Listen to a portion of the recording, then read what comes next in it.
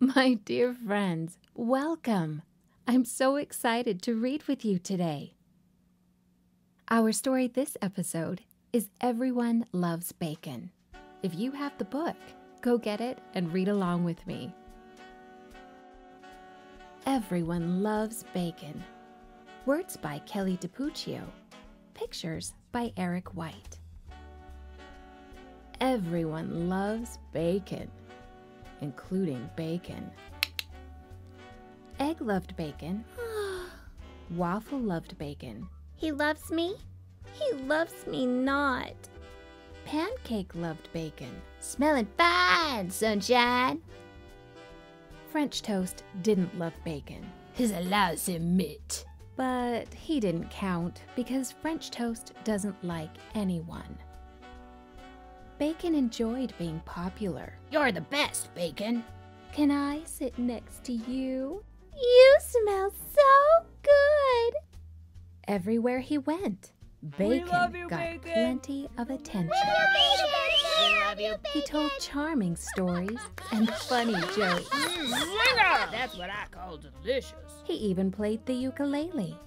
Everyone loves the ukulele. Like a ukulele. This is a good one. The other breakfast meats felt left out. What about me, eh?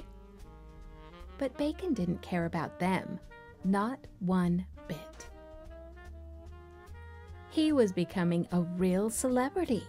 His picture appeared on t-shirts and billboards and buses. Everyone loves me, and I smell so good. Bacon was feeling on top of the world. Eventually, Bacon forgot all about his friends back home. I miss Bacon. Me too.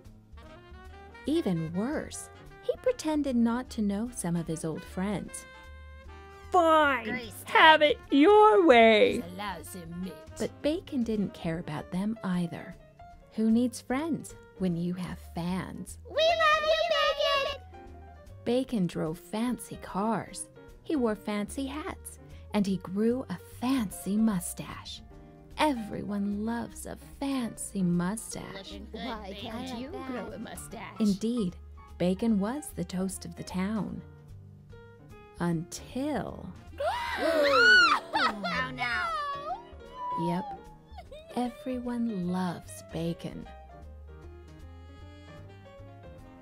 My friends, it's best to never forget those who love you and care about you. Remember, those who do will always be with you in the end.